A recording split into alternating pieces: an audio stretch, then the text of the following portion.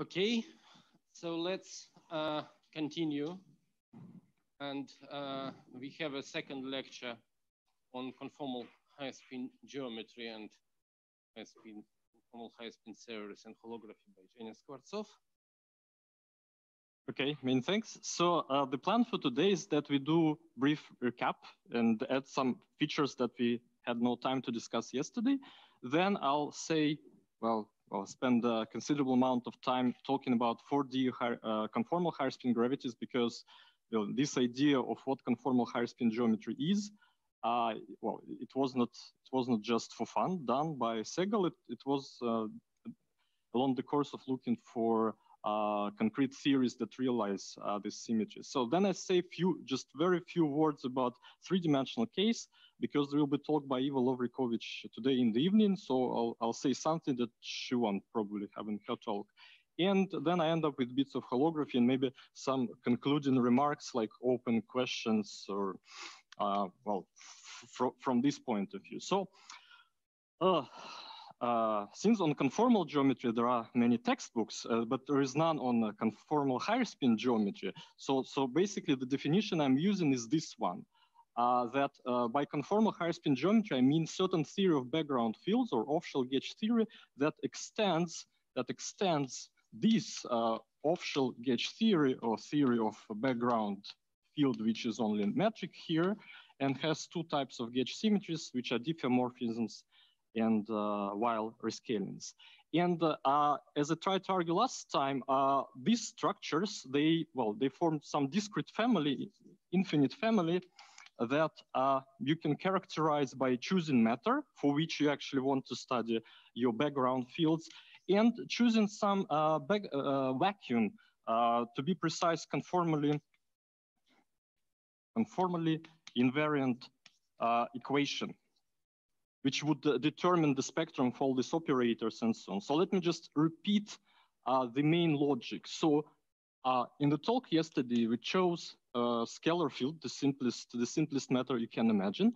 Also, we chose the simplest conformal invariant equation, where here I mean just in flat space, so global conformal symmetry, so as easy as it is. So we chose this equation. Then you can look at the spectrum of various operators in this conformal field theory, and you'll find many bilinear operators that are conserved tensors plus ... By the way, I think it's right moment to start abbreviating certain things, and in higher spin business, we usually abbreviate a group of indices in which something is symmetric, or you want it to be symmetric. To symmetrize, just we call all indices to be symmetrized by one letter, and with the P group, you just indicate the number of indices in the bracket. This saves a lot of time, like maybe 20 years of in total for the community if you use this notation. Okay, good. So these are initial data. These I can canonically associate to this initial data. Now that I have plenty of conserved tensors on shell, what I suggested to do, following Segal, and I recommend his paper from 2002. So what I suggested following Segal is to look at how these guys can couple to sources. And because they are conserved on shell and traceless, which can be achieved even off shell, there are two types of gauge symmetries that naturally come here. So one sort of generalizes diffeomorphisms, another one generalizes while symmetries to the higher spin case. So then you need to find non-linear completion of that story. And I gave some examples, of which maybe the most non-trivial one was to couple stress tensor to metric, for which we know the solution to be conformal Laplacian. But if you go back to your source and expand all this metric, inverse metric in the source, you find infinitely many terms. So a priori, it's not clear how to find such a nonlinear completion. Okay, but in this case, everything turns out to be very simple. Just by some integration by parts, Segal suggested that the entire action where this theory couples to all the sources can be written in this form, where here I have generic differential operator, and okay, I'm using this notation here, which assumed to be expandable in P, because P is what counts indices here, what counts the spin. And there are very simple gauge symmetries that you can easily see this action to be invariant over is you take generic, again, differential operator. Let me use P hat here because it's an operator. You act on phi as a module. So act with differential operator on a field. And then maybe I made a mistake of passing to the star product language, but not fully, because I said that the solution can be explained to anyone who learned quantum mechanics, so they know what X and P are. But in practice, a convenient language to work with is Moyle-Weil star product.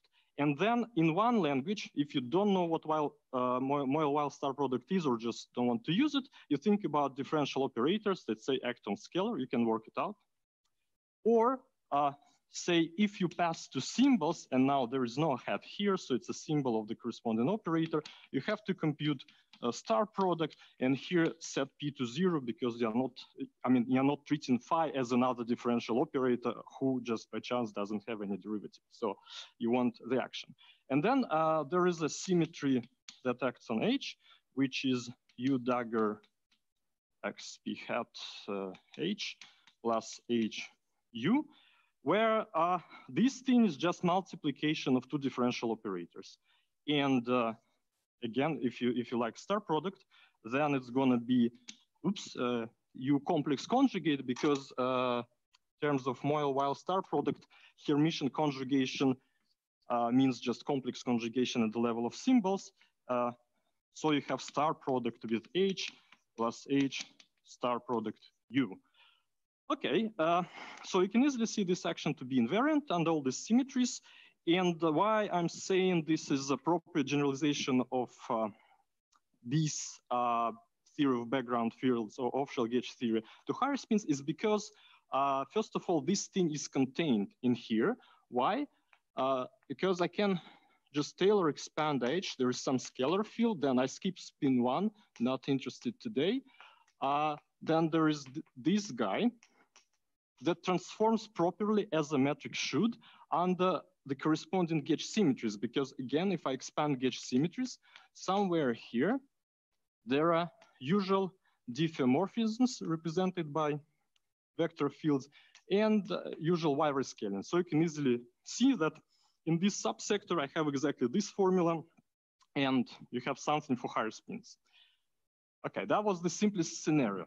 So now, what are the knobs that you can tune here to get more of such things? So the first knob is you can play with different conformal invariant operators. So I just took the simplest one. Instead, we can start with box to power k phi equals 0. It's conformal invariant, very nice.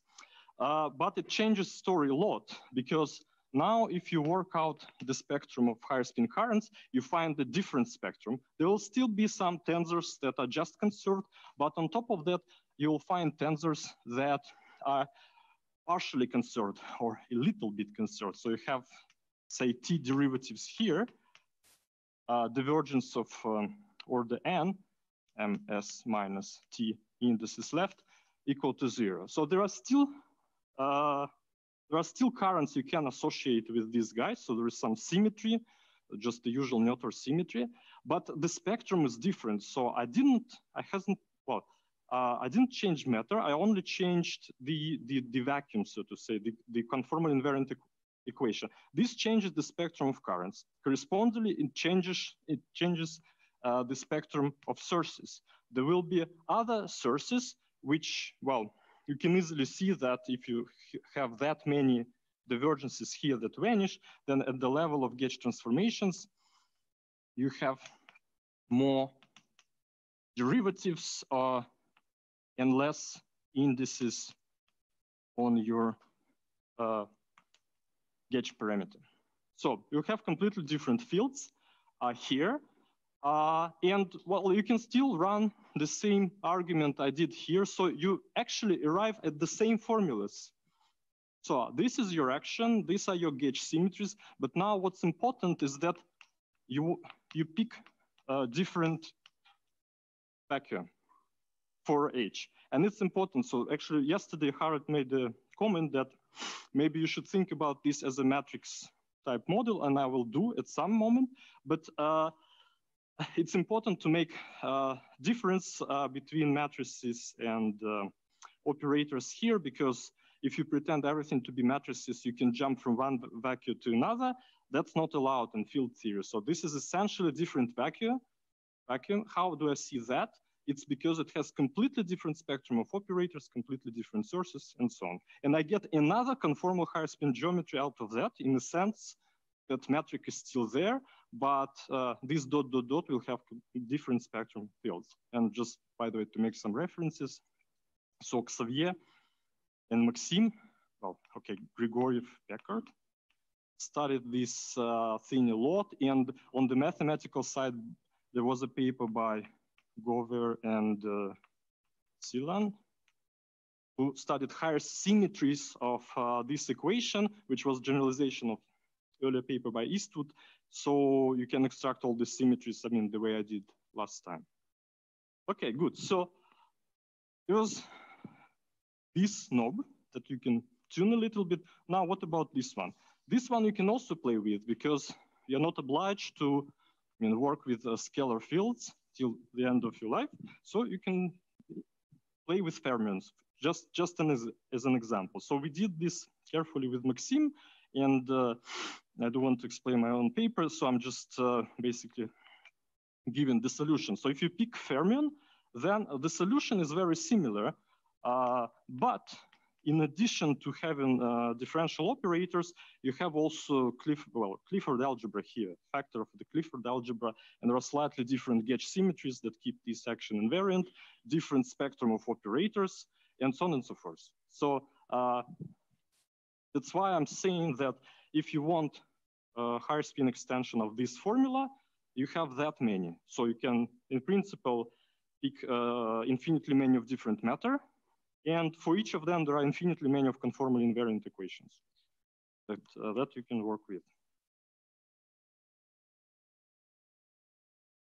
Okay, good. So if we're happy with this definition, then I can try to construct theories that have these fields. And note that in all of these examples, you always have infinite dimensional spectrum of higher spin fields, and there is no way to truncate it. But sometimes, just for fun, you can, for example, pick specific values for these higher spin fields. Say you can assume that some spin 2k gets factorized in terms of metric, and then I discussed it a little bit. You can get some kind of GGMS operators for free, but in a different language. Okay, so now let's construct four-dimensional conformal higher spin theory. And there are essentially two constructions, the one by Segal and another one by Zeitlin. So I'll explain both of them, but starting from this moment, I will have to skip many things because I just give an idea. There are lots of computations behind. So these things I sort of derived last time. Now I can give all of the details. But so let us first have a look at what we want to get. Because if we have just spin 2, then there is one in 4 dimensions. There is one action that is conformal invariant. So it's a square of the wild tensor. And essentially what we want to find is are these dot, dot, dots that have higher spin fields on them. And in field theory, people usually start with free fields on some simple background like flat space or de Sitter, anti-de Sitter, and try to construct interactions perturbatively. You can hardly do this in this situation, but at least having free fields is useful. So, and that was done long before. So Fratkin and Zeitlin, something like 82, they noticed that given this type of sources that I introduced with the symmetries they have, one can write down conformal invariant action in flat space now that have, well, certain projector here that depends on derivatives. And this operator starts as box to power s and plenty of Kronecker deltas plus etc. that makes this action gauge invariant at least. And then you can check that it is also conformal invariant. Or if you pass to equations of motion, then they observed that there are some conformal invariant operators that starts like these.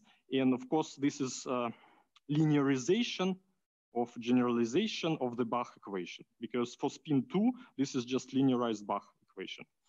But it would be nice to have something like this on general background and so on. And so this is what we're going to do following two approaches. They're rather different, but eventually they're all the same.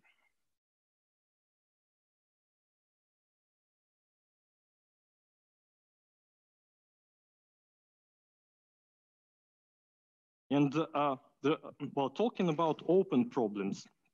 So what people tried in the recent years is to uplift this, well, forgetting about complete theory, what you can try to do is to uplift this theory, this operator to something that lives on general gravitational background. And there are many nice results here. For example, if you're on conformally flat background, you can prove that this operator can be factorized, pretty much like GGMS can.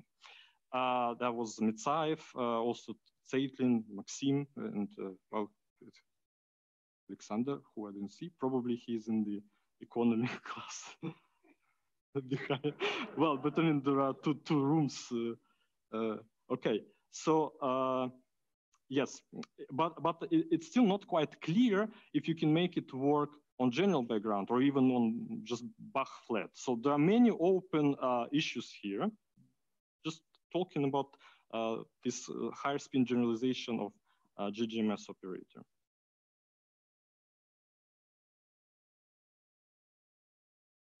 Женя, sorry. Yes. So it's a bit quick. How do you show conformal invariance?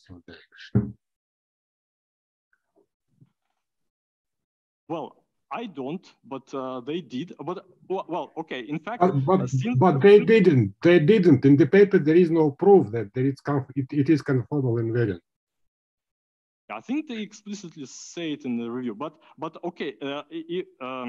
So if we don't discuss, well, who did first where, I'll give the well, the construction of the entire action, for which immediately follows that it's conformally invariant on flat background, following this old folklore that once you have something diffeomorphism and while invariant, you put it on flat space, it's conformally invariant. Since we will have full action anyway, well, it will have to be conformally invariant. But since this is lecture, just and you said that it's easy. How do you show that it's easy to show? I said easy. Yeah. Well, okay. Well, you can show conformal invariance. You can, but yes, I really don't want to do this now, but what I would do, instead of this language, I would pass to the language that was used by Fratkin-Linetsky, which is much more handy in terms of spinors. And there you introduce Wild tensor, well, higher spin generalization of Wild tensor. And well, there are some constructions by Penrose, etc., from which you can easily see that once you write it in spinorial indices, it's conformally invariant. But I don't want to do this right now because we'll have full action, which will be wild diffeomorphism and even higher spin invariant. So, and can I? Yes. So, okay. So let's try to construct the action following first Segal. And now I will come to this matrix intuition that well, Harold made comment about. So let's pretend that in this gauge transformation, everything are matrices. Why not? Okay, so since U is a general operator, neither Hermitian nor anti-Hermitian, I can decompose it into two bits. So if I decompose it into this part and exponentiate it, what I get is just unitary transformation. With the help of unitary transformation, I can try to diagonalize this H and just as a matrix, look like this. So it's diagonal and made out of eigenvalues it has. Now, I can exponentiate this thing and, well, let's call it B. And the finite transformation that I will have will look like this, where B is just a Hermitian matrix. It's not unitary, it's just Hermitian. So what this transformation does, this transformation sends, well, multiplies all eigenvalues by some factor, positive factor. So apparently, with the help of these transformations, you can diagonalize Hamiltonian, and also you can rescale all eigenvalues by something positive, which means that eventually your eigenvalues can be made belong to just three well, set with three elements, plus, minus, 1, or 0. Okay, now what we want to do, we want to construct an action. So we want some function, will eventually be functional, of H that is invariant and all of these. Well, the only thing we can see invariant and all of these are the following three numbers, n plus, minus, 1, or 0, which are number of corresponding eigenvalues.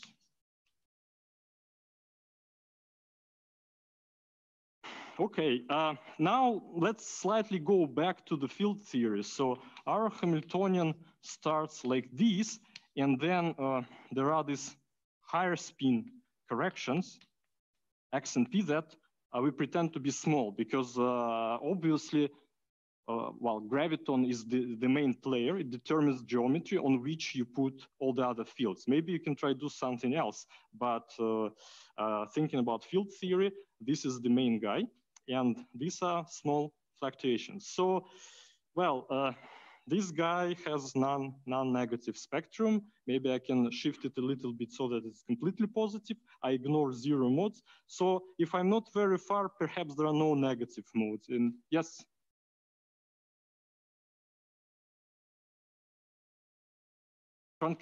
Meaningless? Yes. Yes. Yes. Yeah. So spin 2 is dominant. This part contains all higher spin fields. Which I want? No. All of them are here. Yes, but we will see the action actually looks very nice. So I can decompose it into various pieces. Yes. Spin. Well, since conformal geometry is a part of conformal higher spin geometry, spin 2, you can always remove all higher spin fields and just have spin 2. Yeah. So yeah, I'm trying to find higher spin generalization of that. Okay, so well, it's not very rigorous argument, but perhaps I can define this action to be just the number of positive eigenvalues because I don't see any negative, zero modes. Well, maybe there are no zero modes, or at least I can regularize it a little bit by shifting so that there are no zero modes. So maybe this would work. Doesn't look nice. So actually the suggestion by Segal was to take these and write it coming to the language of operators and star product as a trace of theta, of step function of H. Because if you have some function of x and you want it to be a function of operator and trace it, then effectively what you have is a sum of eigenvalues of whatever function you choose here. So this is the same thing. So it just counts the number of positive eigenvalues here. And then you can ask, well, is it a well-defined object to work with? So I will skip many details, but I would like to give an idea that you can actually expand this thing in H and compute terms. In fact, Segal extracted free action of Fradkin and Zeitlin, and he also wrote down some cubic terms. So yeah. But let me remind you again that it's quite dangerous to use matrix analogy, because I already said that different vacui are not equivalent. You simply have different spectrum of operators. So it's important that this thing is big so that the vacui you have something like this. You have p squared here, you have p squared here, and so on. And you want to be living here and not slide down the hill to another vacuum where the spectrum of operators is completely different. But this object doesn't look very scary to, I guess, some people, because you can introduce just a zeta function for large class of operators, which is a thing like this. So again, if you know eigenvalues, that would be just sum of eigenvalues, those that are not zero, to power s. And now it's not that slippery, because there are rigorous mathematical theorems regarding zeta functions of various operators. So say for second order operator in 4 dimensions, you can prove that it converges for s greater than 2. Apart from poles here and there, it's nice function, and moreover, it's analytic around 0, so that this thing is just zeta of h of 0. So now it's not scary anymore, because, well, people use zeta function all the time and know how to compute it, in particular using hit kernel techniques. But Segal used this definition, and let me give a brief idea of why it works. So first of all, if you have any function of just commuting variable f, you can associate with a star product function of say h. If it's analytic, so you just basically replace x to the k with h star h, hoping that it converges in some way. So if your function is not analytic, you can use one or another transform, like Fourier transform, to expand it in terms of analytic, and then still you can make sense out of it. For example, people play a lot with star product delta functions and things like that. So then for every function of this type, you can do quasi-classical expansion. So you just expand in the powers of this formal Planck constant. Then you have terms of order h, which looks something like this with double prime, and then there is some h, and remember this dx dp minus dp dx squared h plus ... high order terms and so on. So this you can work out. And in fact, in this language, powers of h will just count the number of derivatives. So I will find wild gravity at order h to the fourth.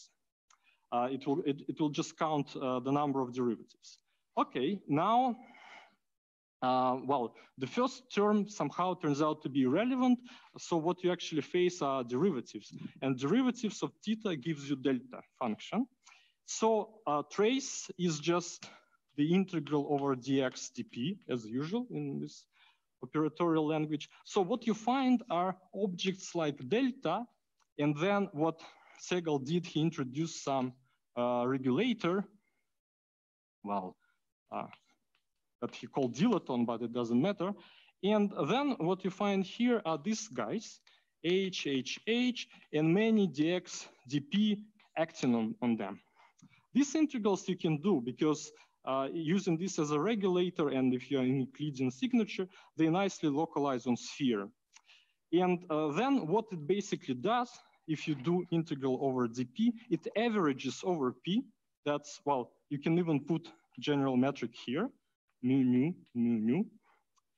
Well, so averaging over p replaces effectively dp with metric that contracts derivatives. So eventually you get some expansion in the number of x derivatives. And maybe some comments on the literature, because say we all know there are these non-commutative field theories where you don't have this, you just have x non-commutative, and hence you break Lorentz invariance.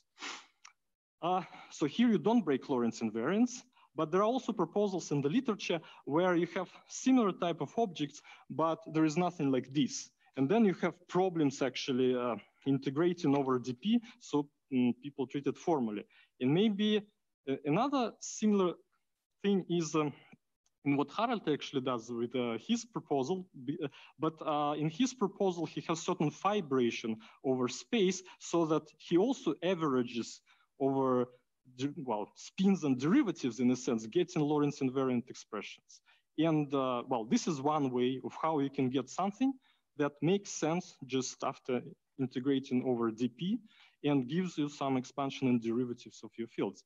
And then one can also show, well, actually we already did here, but one can expand this a little bit more and prove that indeed the action you get is invariant under all these symmetries.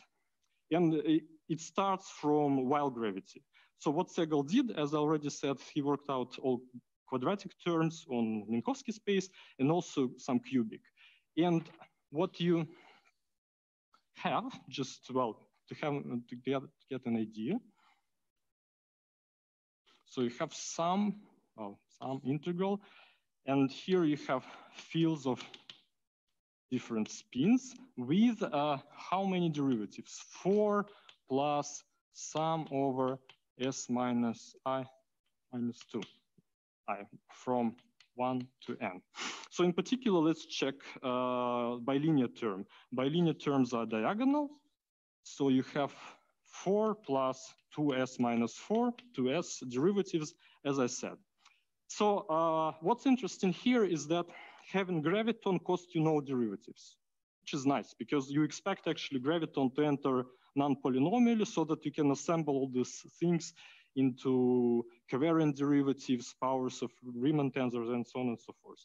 But this is the general structure of the theory that you can efficiently work out perturbatively, say, around flat space. That's one definition that works.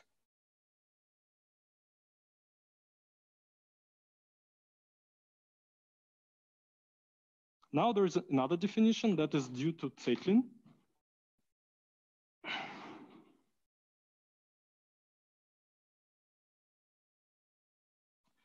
Well, let's start from the action where we introduced all these sources. And well, formally, you know what's that? Well, okay, let's put minus. Well, put minus here. Well, it's some effective action. And of course, formally, it's given by log det of h. And h is this p square plus all higher spins. Okay, so if, well, remember that these guys, well, in terms of expansion of this full function h, I call them small h, but whenever they were just infinitesimal sources, I call them a. So they were sources for higher spin currents. So in principle, in some way, this W is a sum of correlators of all these higher spin currents. And now I'm not even writing the indices because that would be too long. Well, because theory is a free one, it's very easy to compute what correlation functions of these guys is. So each of them is bilinear. So you write one loop diagram like this.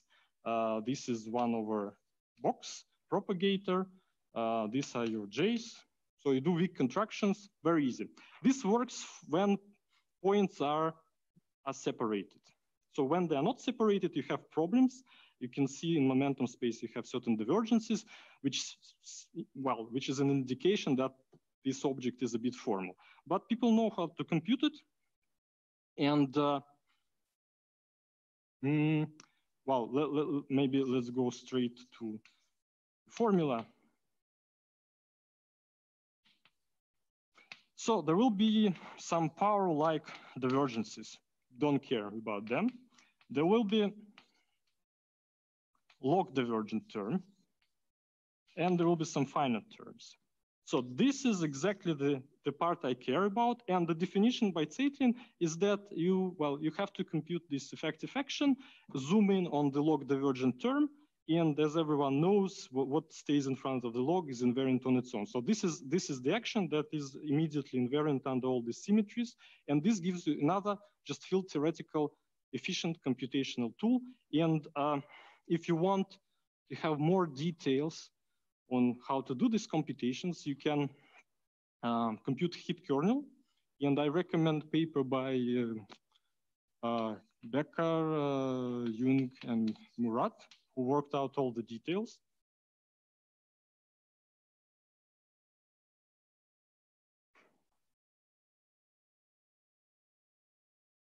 Probably,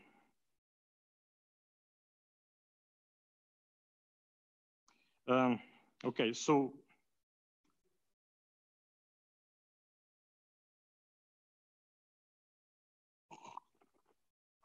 yes, I'm insist together with you. And maybe the last thing I would say here is that, of course, there is efficient heat kernel technique to do this type of computations. And well, you define heat kernel as this type of an object. But what's important is that if you take trace of this heat kernel, then again, as everyone knows, it admits a small time expansion of the following type. So if, say, I'm in 4 dimensions, it's t squared, then there are what people call Seelie-Witt coefficients here, which come in the form of integrals of certain objects, which are local functionals of whatever you have in this H. Sorry, Usually can I ask you a question? Sorry, can I ask a question? Yes. Question. The heat kernel works for second order operators. Your operator is high derivative operator. Yes. So that's why actually I'm not expanding this, strictly speaking, as it is. I expanding over big gravitational background, treating all these higher spins as small. So again, there are many technical details, and I recommend paper by Becker, Jung, Murat, who went through this procedure. So what did they compute in that paper? What actually did they compute, except for formal aspects? Well, they carefully computed heat kernel expansion, and as a result, they got Fradkin-Zeitlin action for higher spin fields. And I think you didn't look at the interactions like cubic and so on, but it was clear that there is a formula for them. And later, also there was a paper by Roberto Bonezzi, who used slightly different approach, but equivalent. And he has more or less explicit formula for any order in interactions that you can imagine. For any order in interaction? Oh, that's strong. Any order in interaction, that's strong. Yeah, I mean, it's not that, well, it means what you think the answer is and if it's beautiful or not. Computationally, yes, to any order, you can work it out. There are no any divergences or subtleties you need to know about the formulas they have. But of course, I mean, the quartic order, it must be very ugly. So we need maybe some other variables and further insight to make it look more beautiful. But otherwise, just purely computationally, no problem. Yes, okay, so there is this short time expansion with Seelie-Witt coefficients. And again, as probably most people know, the lowest coefficients, they generate power divergences. And there is one coefficient here called A2, which is responsible for log divergences here. So if you want yet another definition that is, of course, equivalent to all of this, this A2, or in general dimension, it would be AD over 2 coefficient, is the definition of conformal higher spin gravity action. And again, dropping higher spins, we all know what it is. It's closely related to conformal anomaly. And you know that this thing consists of the C coefficient of anomaly. And there is also earlier invariant here. And of course, depending on the literature, people drop one thing or another because A coefficient is important due to A theorem and things like that, but it's topological, so we drop it. So what's important for us is this coefficient, which is again action of wild gravity. And yeah, that's yet another definition. So it's closely related to conformal anomaly. And this is what I said last time, that I have two dirty tricks. The one is background fields and effective action, and another one are anomalies. So conformal higher spin gravity is this coefficient, which is conformal anomaly somewhere. And well, depending on which matter you choose, where you start from, you will get different terms, different spectra, and so on.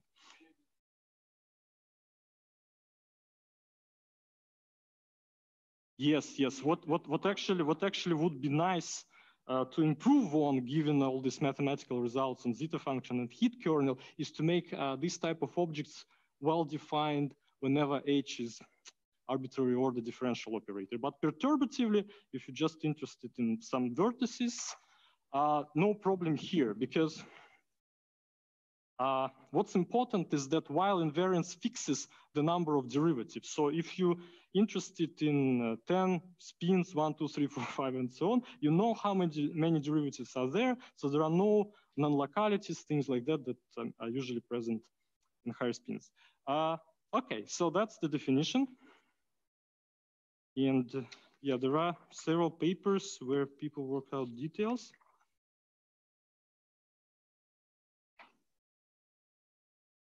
And maybe one very last argument that is related to this one that I will use for radius CFT later. So suppose you actually, well, computed just 2-point function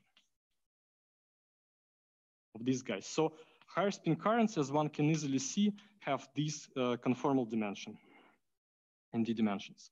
So then what you expect to get here is x squared d plus s minus 2, and let's stay in D4. So then what you have here is, I'm ignoring tensorial structure, but okay, you can work it out. So it's 4 plus s. Well, so you can actually represent it as, sorry, 2s, as 2s derivatives of 1x to the 4. And this is pretty bad, distribution, so you need to regularize it. And from the way it scales 1 over x to the 4, you can kind of smell that it has the singular part that is proportional to delta function, d4 of x. So again, you get exactly the same thing. So if you're careful at this level with how you regularize all those expressions, you can arrive at the same order 2s operator. So you see there is a local part in this correlation function, otherwise it's non-local. There is a local part that once you contract the sources with, you again run into Fradkin-Zeitlin operator. Well, works nicely in flat space. Of course, yeah, extending it to high orders and more general background may be difficult.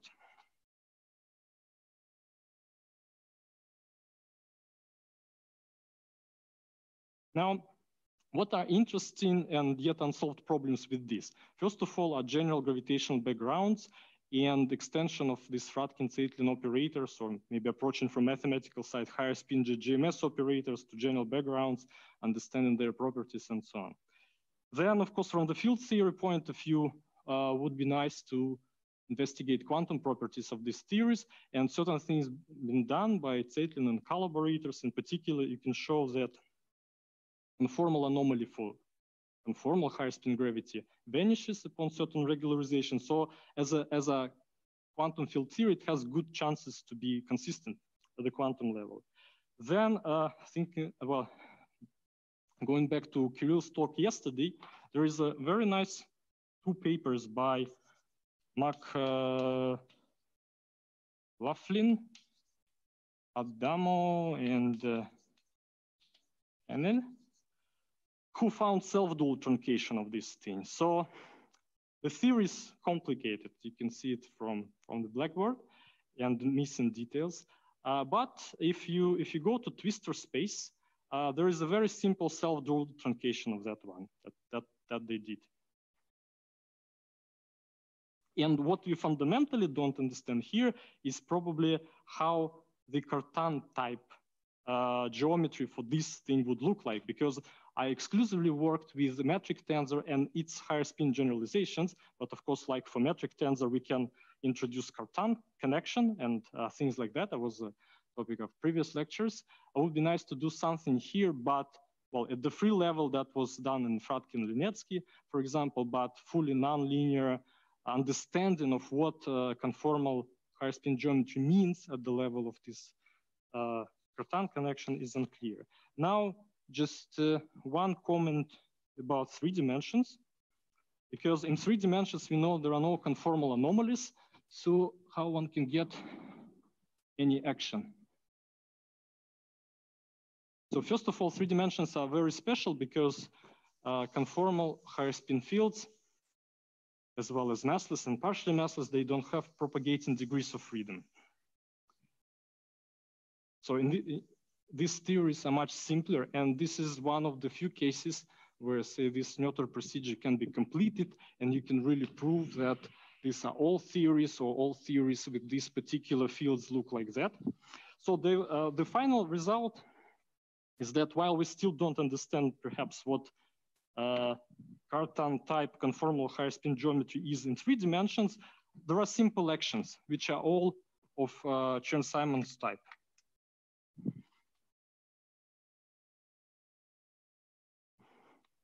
So what one can do is to take any Lie algebra that contains conformal algebra, well, this one or that one, depending on which signature you like. You take a connection of this Lie algebra, and you write Chern-Simons action. That works, because we already know from many years ago that gravity, pure gravity, is equivalent to Chern-Simons action, and conformal gravity, as was shown by Horn and Witten, is equivalent to Chern-Simons action for this algebra. So likewise, if you take any algebra that contains these ones and whose decomposition gives you some nice representations that we will talk about, and write Chern-Simons action, you get fully nonlinear theory that... Sorry, there was early work by Nieuwenhuizen on n=1 supergravity, conformal supergravity. True. And yes. conformal gravity is part of supergravity. Yes. Yes, somehow conformal supergravity and supergravity people did many things which were late just specialized to bosonic situation. But somehow, yes, references. So supergravity is not good enough for you.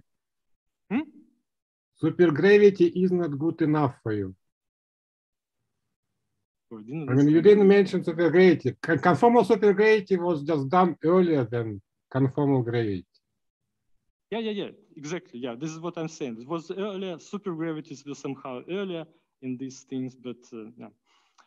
Okay, so everything. So one can actually prove that all theories with say massless, partially massless, or conformal higher spin fields in 3 dimensions have to be of that form. So there has to be some Chern-Simons action for some Lie algebra, and of course in the massless case, well, there are half of the audience that actually worked on this.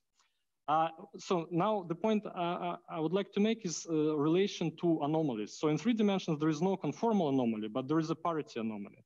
So one can try to do the same thing, but now you need fermion, because this is exactly the system that has this anomaly. So it's known that, well, say if you couple this guy to say, spin 1 gauge field, then there is parity anomaly in 3 dimensions, which means that there is some imaginary part of this action, and this imaginary part, well, up to some coefficients which I'm not writing, is exactly Chern-Simons. So now, if you remember, the way we generalized to higher spins was to just introduce all these higher spin currents and couple them to higher spin fields. So likewise, you can imagine that in doing that, there is parity anomaly that gives you, in fact, in some terms, Chern-Simons action formulation, and that's the thing that relates a little bit this Cartan type formulation to the Segal and metric-like formulation. But the beauty of this thing is that you have plenty of finite dimensional algebras, while this will give you some infinite dimensional spectrum. And yeah, so this is what I wanted to say, that there is, in 3 dimensions, sometimes there is relation to anomaly, which is parity anomaly. And let us jump to ADS-CFT.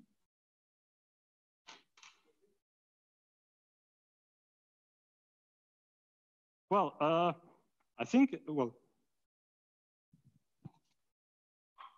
I mean, if you look at how this anomaly is computed, it's obvious that it's the case.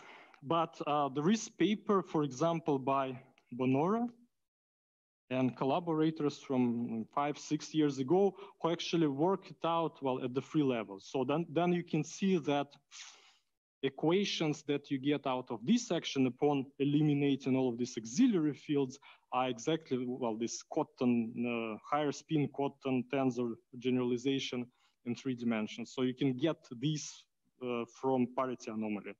Then, yes, again, like in this example, it would be actually great to find some rigorous theorems for operators of that type. And here would be nice to do something like this about parity anomaly. And so in this case, parity anomaly is related to what people call eta, function of differential operator, not zeta, but I'm not going into all these details. And if you wish, in 2 dimensions, the same action phi h phi is a generalization of Nambu, Goto, Polikov, etc. But I'm not going into that. Side remark, but so that you can do something in 2 dimensions as well. Okay, now really the shortest exposition of ADS-CFT correspondence, because obviously I can't do this and combine with any other non-trivial material. So either you know what it is or you don't. So then, if you know, probably the formulas I'm writing are useless, but if you don't know, well, they're useless again. So, so the statement is that you would like to have conformal field theory in d dimensions, some operators there, couple them, well, I use the same letter as before, couple them to some sources, compute this thing, and compare it with a path integral of capital phi of some quantum gravity action in anti-de Sitter space of 1 dimension higher, where important is that there is some boundary condition of on the fields that they approach these asymptotic as z goes to 0, and z is one of the Poincare coordinates in which metric looks like this.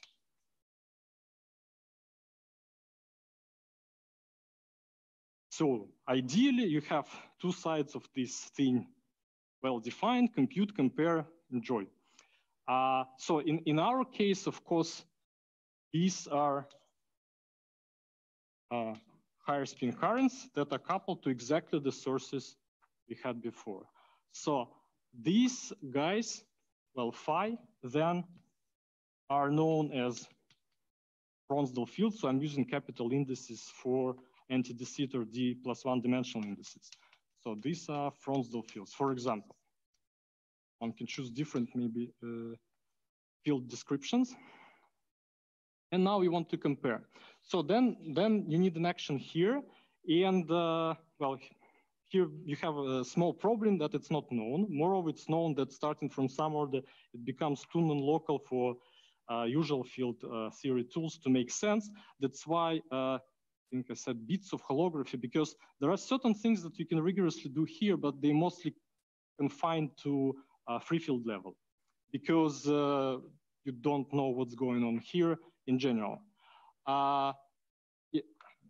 So, and in principle, there are two types of computations that you can do. One is the usual field theory type, which is painful, and another one is Fefferman-Graham expansion, which is less painful, and I'll illustrate. Well, but before I need to erase something. So the usual type of computation is that you write basically Feynman diagrams, which are called Witten diagrams, and propagators there are just propagators, but in anti-de Sitter space, compute these diagrams and get correlation functions. In doing so, there are some issues related to the fact that this bulk action diverges near the boundary, because the boundary is not the boundary, it's conformal boundary. And one needs to carefully eliminate these divergences.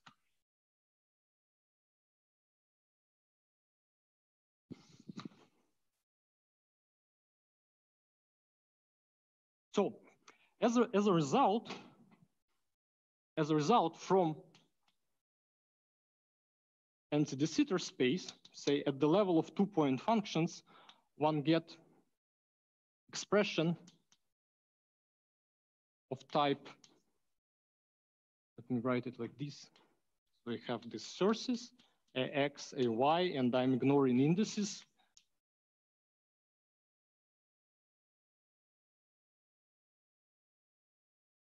Plus epsilon squared delta, where epsilon is a regulator that I keep.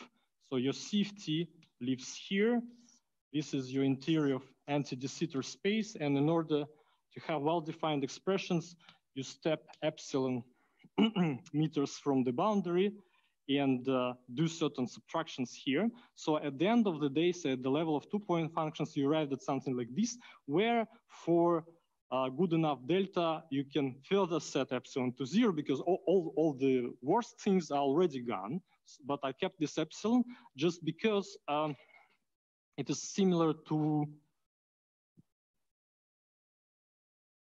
this observation here, that if you have correlation functions and the weights are such that your distribution is not well defined, you can find some log divergent piece. And ADS computation equips you naturally with a regulator, which is distance from the boundary. And you get already regulated 2-point function from which you can extract the local part. And it will be, well, once these guys are Fradkin-Zeitlin fields, which are boundary values of Fronsdal fields, what you get is exactly the Fradkin-Zeitlin action. And this was done for all spins explicitly and carefully with all coefficients by Mitsaev some years ago. But the first argument along these lines goes back to Zeitlin and Liu, who were maybe perhaps the first to say that unlike in the first papers in ADS-CFT correspondence, where this was just generating functional correlation functions and A were treated as infinitesimal sources, they said that maybe you should actually introduce carefully them as background fields. And what they considered was, of course, the case of N=4 Super Mills, for which the natural sources are a multiplet of conformal supergravity. And well, here you have gauge supergravity action on ADS-5, but the argument was that maybe you should do things a bit, well, generalize them a little bit so that they make sense on general background. Moreover, you should look not only at the point split correlation functions, but you should also be careful about local terms and match those. And what they've done, they reproduced the kinetic term of conformal supergravity from ADS gravity computation. But the argument is roughly this, that once you carefully compute 2-point function, what you get, well, there's a regulator here. So if you're careful about all this distribution, there is some local part. That's a field theory way. There is less painful way, which is Fefferman-Graham. Because it looks like there are lots of things under the rug, all these regularizations, subtractions, and so on, which I don't show to you. But there is a maybe cleaner way to get exactly the same result, but at the level of equations of motion. So what this gives you for spin 2 is conformal gravity action. For higher spins, you get these Fradkin-Zeitlin actions. But if we're interested not in actions, but in equations of motion, then you can get them quicker. So let me just recall the original Fefferman-Graham argument, where just because of historical burden, I am choosing another type of coordinates. Okay, so then you expand your solution to Einstein equations in anti-de Sitter space near the boundary, and as a result, you get, well, the first term, which is exactly the metric to be associated with the metric on the boundary. Then there is second term, well, let me call it P1, G mu, which by virtue of Einstein equations is expressed in terms of this one as a Schouten tensor. So what's important is that it's kind of nabla squared, well, nabla way to put it. So it's second order derivative in the boundary metric. So then you have further terms with J2, mu plus, etc. And importantly, and this is what physicists do all the time, you have term with log. So you can determine this thing entirely, only its trace, and it in fact represents the second boundary data that you can have for a second order differential equation. That's the first, that's the second. What's important is that if you allow yourself to introduce these logarithmic terms, then by virtue of Einstein equations, this thing is expressed as a Bach tensor. And this is what implicitly people do here, because they just look for bulk to boundary propagators. It's not, well, you may not be careful what's analytic structure of that is. And once you come back to the 2-point function, this is where you find that there was some log somewhere, which gives you this local part. Or maybe mathematical way to approach that is that we forbid logs. We want just this regular expansion. And then this thing represents an abstraction. So I can't actually solve my Einstein equations beyond this order. And the abstraction is the Bach tensor, which is well, equation of motion of informal gravity. So now what people did, and was Becker, Grigoriev, basically, so you can run the same type of argument for higher spin fields, but now you lose a bit of information because this argument is fully nonlinear. So this is Scout and this is Bach, everything is fully nonlinear. So for higher spins, you can do something linear, and then you won't be surprised to know that, say, if you take Fronsdal field of spin S, then the boundary value, which is analogous to this thing, is exactly the source that I introduced. Then you continue this expansion, and somewhere here, you find log. And by virtue of Fronsdal equations of motion, the coefficient of this log, if you let it be here, becomes equations from Fradkin-Zeitlin action. But if you forbid the log, okay, you consider Fradkin-Zeitlin to be an abstraction to solving this equation. So I think this, well, first of all, this is a shorter way. It's more rigorous. You don't have to do any integrals and so on. You just do a asymptotic expansion. But this is another way to arrive at Fradkin-Zeitlin operators. And of course, what would be nice to do is to extend it to general backgrounds, nonlinear level, and so on. So that's why I said bits of holography, because the full story is not yet understood. So what's understood is that there are these conformal higher spin gravities, which, there were a couple of questions, so I conclude with some open problems. So there are as many of conformal higher spin geometries as matter and conformal invariant equations you can imagine. For each of them, there are several equivalent ways to construct actions. So then once you have these actions, there are many interesting questions that you can ask for. Because once you have this S of H for whatever field content, you can consider linearization of this action on various backgrounds. For example, you can try to turn off all higher spin fields. Well, take something that is solution of wild gravity, Bach flat, linearize all of this and look at the higher spin GMS type operators that emerged out of this theory, because this construction is not existence of inverse function. It's constructive construction, so you can work it out. So then, well, just maybe it is a little bit. So there is a problem of conformal invariance, which is not solved in the sense that ignoring all these topological things, in 4 dimensions there is 1, in 6 dimensions there are 3 wild tensor type things. In 8 dimensions, Nicolas can tell us 12. And well, in general, you don't know. Okay, so here is a way to construct all of them, hopefully. So you take any matter you like, any conformal invariant equation, work out theory of background fields, so conformal higher spin geometry. That's a canonical construction. Then you take zeta function of 0, which is this action. You chop off higher spin fields because you're not interested in them. What you end up with, of course, is a conformally invariant expression in metric. So this is a constructive way, say, to approach conformal invariance, if you wish.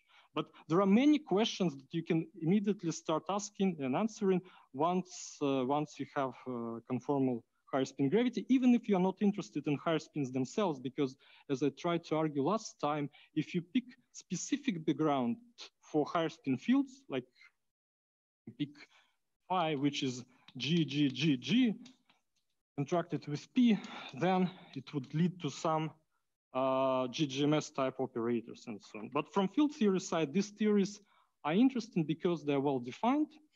There is always finite number derivative everywhere, and they have good chances to be consistent as quantum field theories. So thank you very much. I stop here.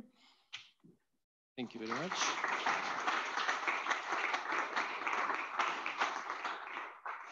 We are already late.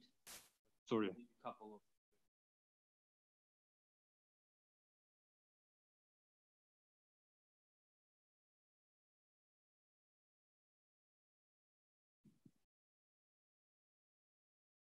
So I've one small question on your Fefferman-Graham expansion. Yes. So why don't you have terms like square root of rho in that expansion if you want to apply this to things like conformal gravity? In this one, or? No, I mean, when you expand, for instance, the metric. Yes. Yes. So I mean, in Einstein gravity, I agree that this would be the standard Fefferman-Graham expansion. Yes. But in theories like conformal gravity, you would have terms that are subleading, but not as subleading as rho. Okay. Yes. Sorry, but I mean, the action I'm taking in anti-de Sitter space is the action of usual gravity or usual massless higher spin fields. And then I do Fefferman-Graham for them to recover conformal higher spin fields or, well, wild gravity in 1 dimension lower.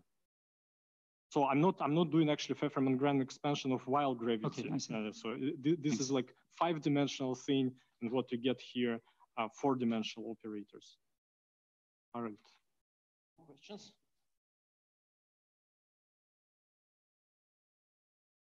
Thanks. So in the first part of your talk, you obtained your Carroll higher spin action from, so you focused on some background of this general model and then at some terms in the Seeley DeWitt and so on and so forth. Yes. So, but in the end of the day, if you put back everything, it still just comes from this original model, which boils down just to some signs of eigenvalues. So doesn't that suggest that this higher spin theory is in some sense almost trivial or integrable or whatever? I mean, Well, I would say that eventually it should be simple, but you're right that there are some ways to understand it as a trivial one. For example, you can try to count the number of degrees of freedom in some way. Of course, it's infinite, you have to regularize it. Then we can show that this effective number of degrees of freedom wants to be 0. So in a sense that there are as many gauge symmetries as fields, because I mean, both are infinite, but in the right regularization, they want to vanish. Then also, well, Zeitlin, Jung, Nakach, and then Zeitlin, Kare probably. I mean, they did some computations trying to compute scattering processes in this theory, coupled to the original matter phi. And then they found that, in fact, the scattering amplitude vanishes. So as a distribution, it's not, but when you set Mandelstam values to their physical values, it actually vanishes. And there are some higher spin symmetry arguments that would justify that. So yes, eventually I would say, if you are around flat space and computing scattering processes, probably in the right regularization, they should all vanish. But say at the quantum level, that would be highly non-trivial thing to show. But ignoring field theory aspects, if you say, if you on general gravitational background, you can use this theory as a device to generate lots of conformal invariant covariant quantities out of nothing, and it's constructive. But I would agree with you that as a field theory, probably eventually it's kind of trivial integrable. Yeah.